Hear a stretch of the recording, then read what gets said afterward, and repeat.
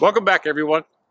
One of the big criticisms of a lot of Beretta platforms, to include the PX4, is the slide mounted safety, to which generally I agree. So I prefer if you can have a Decocker only version. So that's what we're going to get into today. We're going to show you how to do it, and then we're going to come back out here, test it out, and see how it works. The first step is going to be disassembling the pistol, so we'll just make sure it's clear.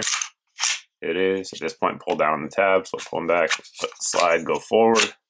Take it off. We don't need our barrel, spring, or block here for this one, so we'll set those all aside if I can. It's always easier when you're not on video, I assure you, and get on with it. Now we're going to pop out the extractor by taking out this roll pin. This here is a 3/32 pin, and we'll just knock it out.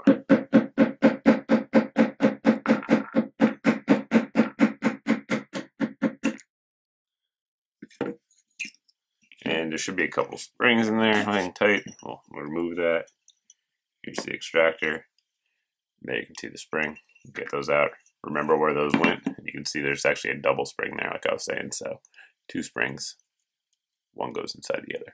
The next step is to knock out this roll pin right here on the safety holding it in. Now the problem with this is if I let go, it becomes misaligned and you can't get your punch in there. So you really kind of have to hold it almost down to get the tension off, and then drive it out. So it's a little complicated, especially when you're trying to get it on a camera angle.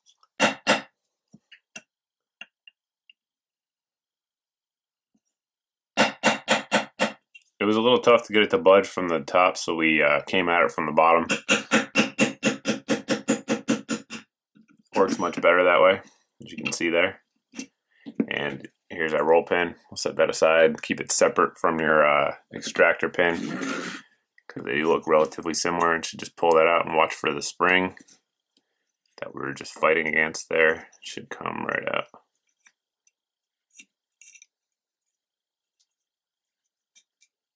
There you go. To remove this side of the safety lever, we'll just first take the spring off so we don't lose it. Now it's kind of a 2-part process. We're going to push both on the firing pin safety here, and then on this little ball that you see exposed on the back of the hammer. So first, we're going to want to depress the firing pin safety, and then depress that piece in the back and push forward. You hear that click. That's what you want. I'm going to rotate up so this little knob here is exposed. Now you just got to remove that and just grab onto a pair of pliers. Come straight out. It's just a bar that goes across, as you can see there. So at this point, we should be able to remove it. Voila. This little detent right here is the actual thing that we got to remove to make sure that the safety doesn't engage and it just springs back up like the Type G should. To get that little ball out, we're just going to push from the hole here on the back and just pop it. Should work, not without much issues, we'll see. There you go. And that right there is exactly what you're looking for. Pull that sucker out. We'll remove the spring now because we don't need that as well. Set that off to the side in case you ever want to put it back. I doubt you will, but if you do, now we're going to put it back in. And you need to depress your firing pin in there to be able to get this across. At least in my experience, you do. So an easy way to do that is just, as you can see when we line it up here, you can see that hole.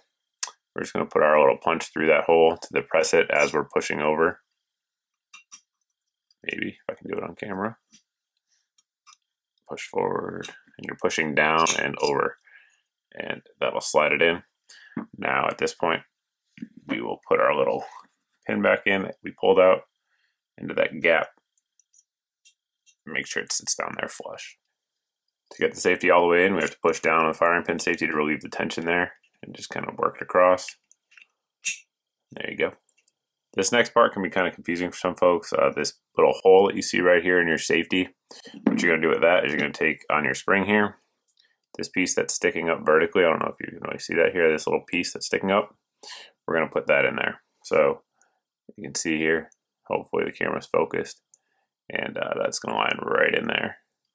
It should drop in there and fit flush with this little piece of spring overhanging.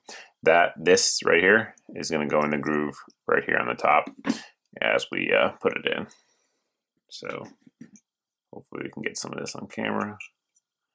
And you want to make sure your spring is in there. So it is. At this point, we're going to work it down. Oops. and that's it. At this point, we just need to put our roll pin back in to get it to stay in place.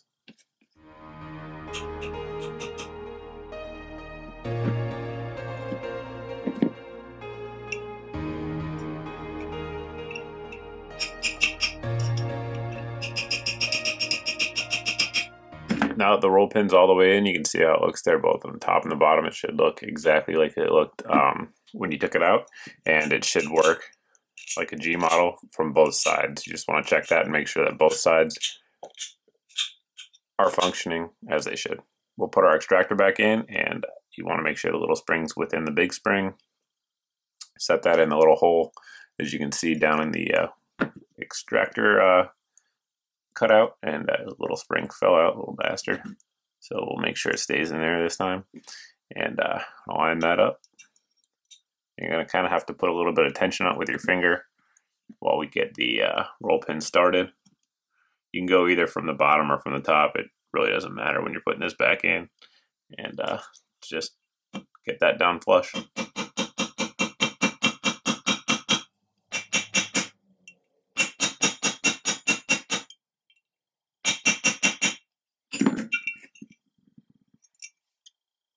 Now the extractor's back in there, you just want to make sure that you can actually put some tension on it and the springs are working as they should. You should feel some tension as you actually work that in and out.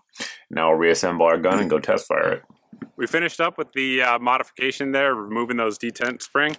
You can see here it's functioning as it should, as we just showed you guys inside. So I suppose it's time for the live fire test and see how it actually does.